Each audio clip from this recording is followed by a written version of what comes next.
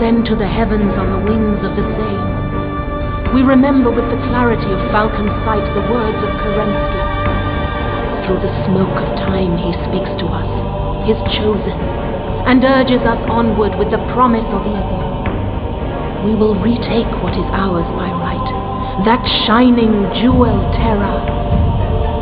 Not the vastness of space, nor the wolf's obstinate howl will stay us from our righteous goal.